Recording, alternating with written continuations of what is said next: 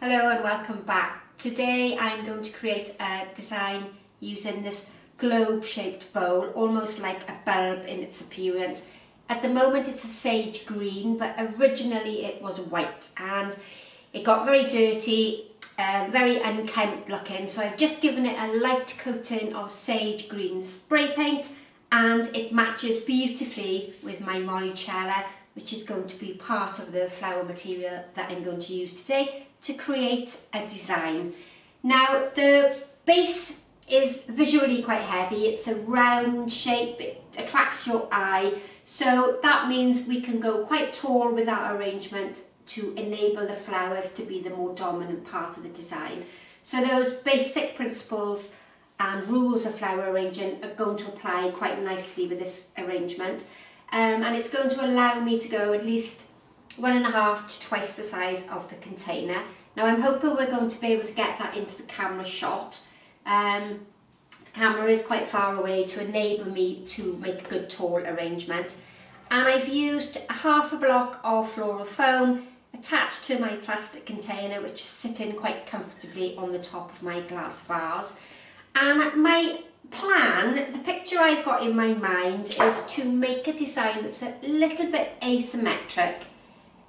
Although it might develop into something slightly different as I'm working along. So to start with, I'm off centre with my first placements and I'm going quite tall with these wonderful Molucella, or the Bells of Ireland.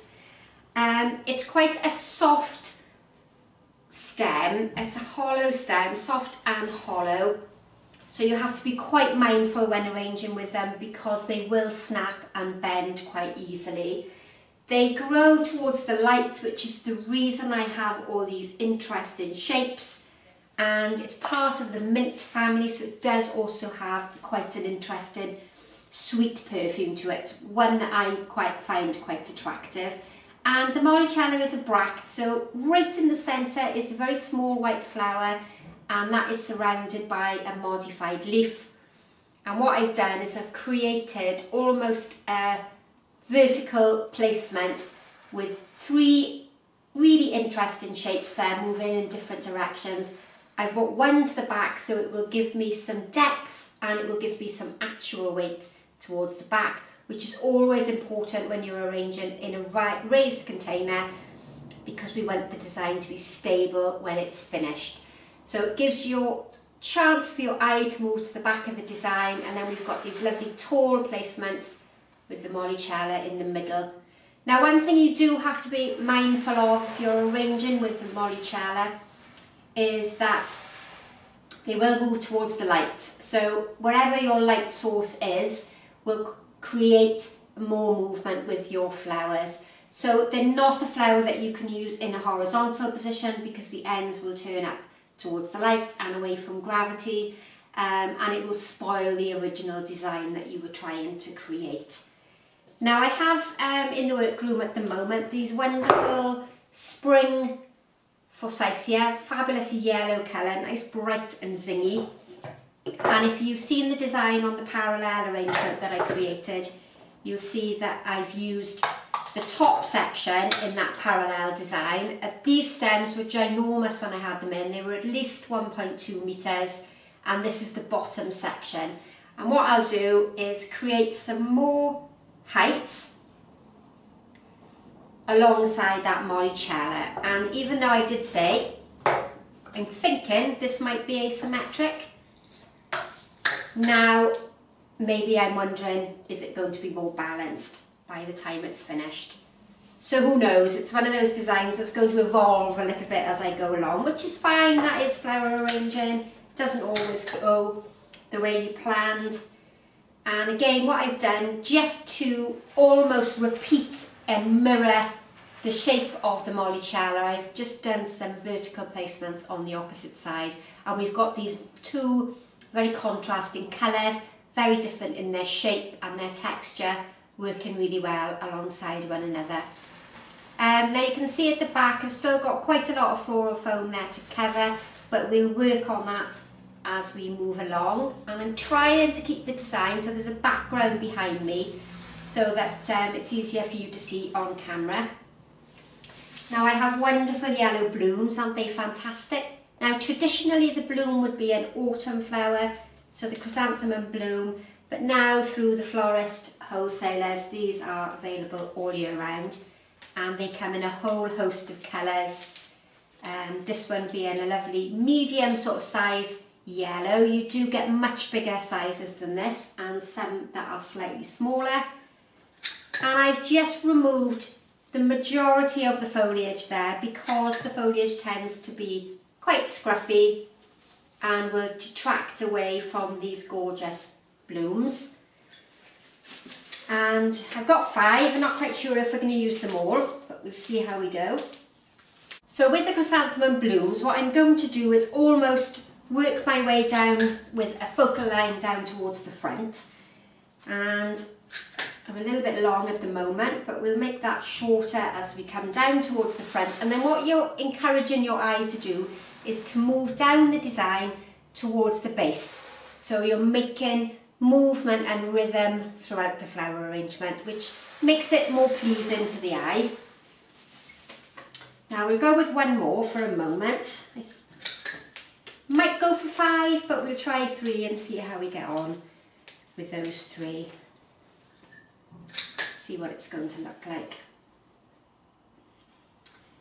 Okay, now as I come down towards the bottom, I'm now bringing one slightly forward so we have a profile there at the front. So the design doesn't become very flat. And straight away now my eye has that solid line moving back and forth as it comes down towards the front. Now my next choice is going to be putting some foliage around the bottom. And I have these wonderful Rapis palms which you might have seen me use before. It's a lovely fan-shaped palm. For me, it's quite probably too big to go in the design the full size it is now. So what I'm going to do with this one is just trim it in half possibly to get me a more manageable size and something that's far more in scale with this arrangement that I'm doing. And then these will give me my side placements. And I'm angling them upwards rather than flat as a horizontal place, just really so it gives it more interest and prevents the design being too wide. So we'll just spin that round so you can see how that's coming together. It's still got quite a lot of floral foam to cover, but we have an interesting backdrop and size to the design on one side. I'm going to do the same then with another one. And bring it more towards the back this time, so it's framing off the back part of our arrangement. Now you could continue in that style all the way round with the Rapis palms all the way round, but I have some wonderful, this is Thlaspi or Lepidium, quite often referred to as green bells, and I like the way this is draping forward and giving me a real contrast between those solid leaves that are on one side. So what I'm hoping to achieve with these is that asymmetrical effect that I discussed at the very beginning. And we're going to bring a larger length on one side to create that asymmetry. And that will give me a lovely bit of movement down over the front of the container. Now this of course is a front facing design, so it's going to be, when it's finished, going to be seen from one direction, and it could be placed up against a wall or on a sideboard. It would be great in a reception maybe of a hotel, doctor's waiting room, hairdresser, something like that. If you're a commercial florist, it's quite narrow and would be quite contained within the space. And then you can see I've got that lovely sweeper movement over onto one side. Now then, just a little bit of filler material first of all with some foliage, and this one I've used before in the tutorials. This is, oh, now my mind's gone blank. What is this? It's a lovely green foliage, whatever it is, and it's going to come back to me in a minute. Oh, it's called Pistache. There we are. See, even us seasoned florists forget what we're working with. This one is called Pistache. It's a Mediterranean foliage often comes in from Italy, and if you holiday, how nice it would be to holiday at the moment, but if you travel a lot in Greece, it's a shrub that you'll see quite often on the side of the road or dividing borders of gardens, and will have a red berry on it in late summer and in the autumn, and very widely used by florists as a good filler material for hand tides or large arrangements, and can easily be cut down to use in a design like this. So even though my memory failed me, it's called pistache. There we are. So still quite a lot of floral foam there to cover, but that design's come in together quite nicely. So let's see what we need to do. Now I've got this extra piece of Forsythia, so we'll use that on my left hand side as well, just to bring a little bit more of that yellow colour and not to waste that small piece that I had left. And what I think I'm going to do is just bring some of the Forsythia onto this side, so that we've got a lovely link from one side to the other. I've got this large piece available, and it would be a shame not to use it. Now this of course is a commercially available Forsythia. It's very, very thick. It was an extremely tall branch when it came into the shop. If you've got it in the garden, it's possibly going to be more manageable and smaller and easier to control within your arrangement. But it's a wonderful spring flower. Get this lovely star-shaped yellow flower on it, very vibrant, before you have any foliage. So if you're starting flower arranging and you're starting on your floral journey, this would be a really good one for you to have in your garden. Okay, so straight away we've got a lovely colour link from one side to the other, and then again I've got a colour link between the green and the class B coming over onto one side. We'll use up this Rapis palm that I've got here now. Now chopping this down doesn't do the leaf any damage. They last forever and a day. They're really robust. You can plait them and weave, staple them, roll and staple them.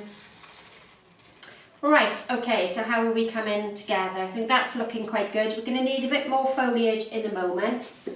And the other material that I chose is the September flower, or the aster. So commonly called September flower because its true season is September. And what I'm going to do with this is bring it just to the side there of the Forsythia. So we're introducing another texture and another colour and creating almost a country feel to the design. Okay, and then I'll do the same on the opposite side. I'm going to bring some more of the September flower from this section here over onto the opposite side of the arrangement. And then we look at covering the floral foam, because I think that's enough flower material to go in. Now this style of arranging is one of my favourites. It's quite a minimalist style. Good for small quantities of flowers and good for small spaces. So if you don't have a huge area to fill, this is a lovely design.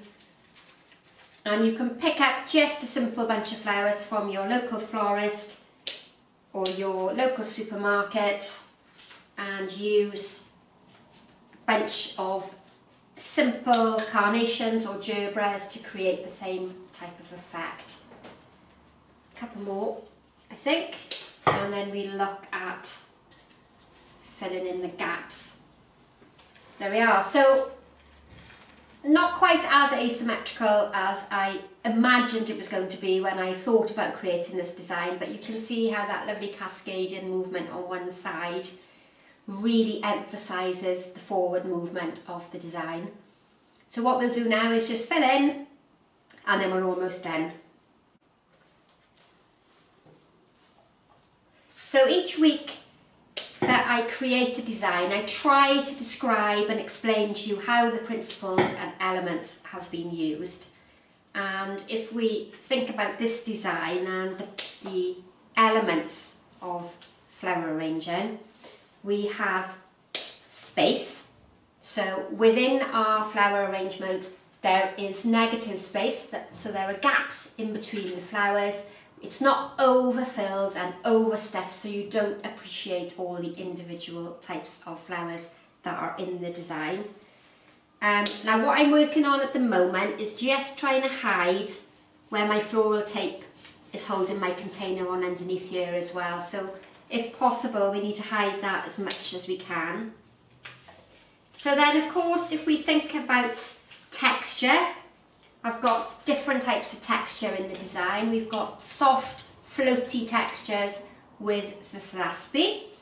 Then we have a more robust, glossy texture there with the Rapis palm at the back. So we have contrast there between the two materials.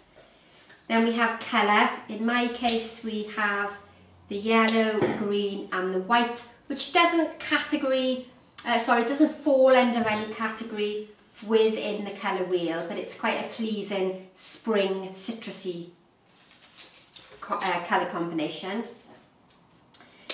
Then we have line. So if we look at line, which is not always referred to in flower arranging but is used a great deal in floristry, we have a vertical line created by the Forsythia and the Molucella there, which makes our eye travel up and down, and we have a focal line here created by the larger blooms, which again lead your eye down to the base of the arrangement. And then of course we have shape and form. So we have different shapes. We have tall rounds, smaller rounds, and if we think about the whole design together, we get a three-dimensional form. So we go from the individual shapes to creating an overall design which gives us 3 dimension, and that 3 dimension is created by having depth to our arrangement and our flowers at different levels and angled in different positions. We have a dominant section which would be our focal point here, and we have rhythm and repetition in that we have rhythm with colour, so our colour is repeated and makes your eye travel from one side to the other. We have a repetition of shapes, our rounds and our tall spike flowers. And what is there I haven't discussed, we have scale, so the flowers are all within scale of one another. There isn't one particular flower that's overpowering, and there isn't any small flowers that are lost and disappear. And then I have small sized flowers that get bigger and bigger and bigger until we get to our main focal flower here. And then harmony. Now I don't think I've mentioned all of the principles and elements of design, but harmony is the overall oneness of a design and how it works, how all those elements and principles of design come together and work to create a wonderful design. And for me, there's nothing within that design that is really jarring or really out of style with my container or my choice of flowers. So I'm hoping that that gives you a little bit more of an understanding of principles and elements of design and how they work. And I'm hoping you've enjoyed that almost vertical style flower arrangement in that beautiful green vase. So I hope you've enjoyed. Don't forget to subscribe to the channel. Please ask any questions in the comment box below. Let your friends know that there's some interesting videos to watch, and hopefully we'll see you all again very soon. Bye for now.